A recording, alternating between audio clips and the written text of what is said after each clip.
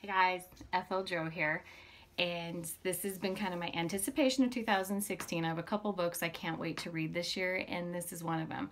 I read the snippet of it, and I was teased. I'm like, oh, I have to wait months before it. And I first read it in Pink Shades of Words Walk of 2016, and it's the Avon Breast Cancer Awareness book, which I think you guys should all purchase too because it's a great cause.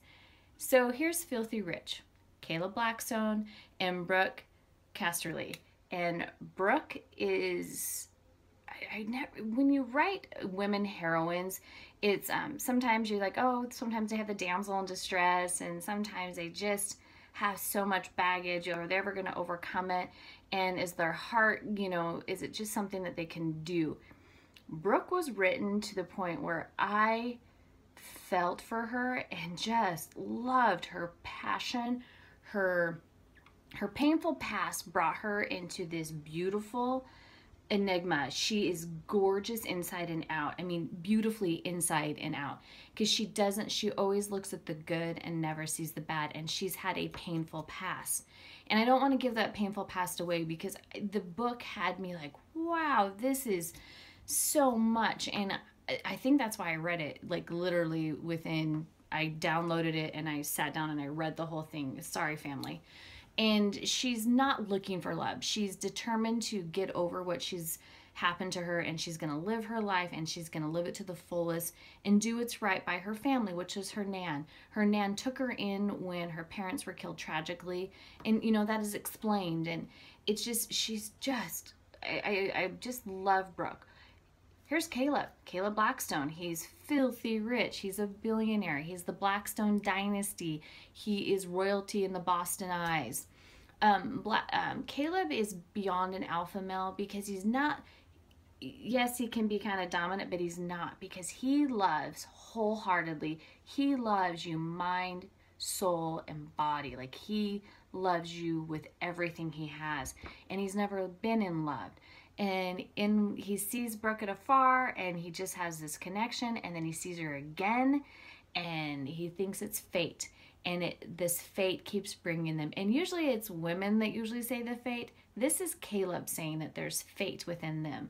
And there's a quote that he had on his father's deathbed. His dad said, "When you find whatever makes you happy, Caleb, hold on to it with everything you've got. Your heart will let you know." And that saying is said throughout the book. And that saying is the book, in my opinion. This is, if you love something that makes you happy, hold on to it. And Caleb makes Brooke happy because she doesn't care that he's rich. I mean, the whole story is, what I liked about the story is when they're at Target and they're shopping, and she's just grabbing things that she needs to stay over because she missed the ferry back to the island. And she's just grabbing simple items, and she goes to check out. He's not with her, and she texts him, "Do you want me to get you a coffee at Starbucks?" And for him, he was like, wow, she doesn't want me to pay for her things, and she's offering to buy me a Starbucks. Usually that doesn't happen in his world. Usually people are asking him to pay for everything. And I think that's why I like it, because she doesn't give that damsel in distress, because she's just like, let me do this for you. Let me help you. Let me cook you dinner.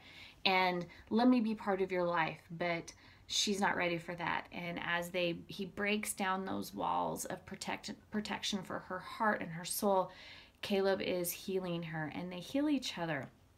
And I can't wait for more from this series. You meet his family, you meet his twin brother. He's not a twin, but he has brothers that are twins and sisters that are twins, and then his friend. And you just kind of, it's the supporting cast in this is also pretty amazing, because they add character and depth to the story. And I highly recommend. This is beyond 5 stars for me, because I've been waiting for it, but just the way that it was written is pretty good. And there is some humor, but this romance in it it's beautiful, it's tender, it's just, there's so much to it. And it's just, yes, it's New England high society, and she's the Cinderella story, but there's more to it, and I think that's why I like it. And Raine did a beautiful job. Can't wait for the next book. I think it's early spring. I kind of Facebook stalked her and then stalked her on Goodreads, which you guys should follow her on Goodreads, because she is amazing about answering questions. So have a great weekend, and talk to you guys later.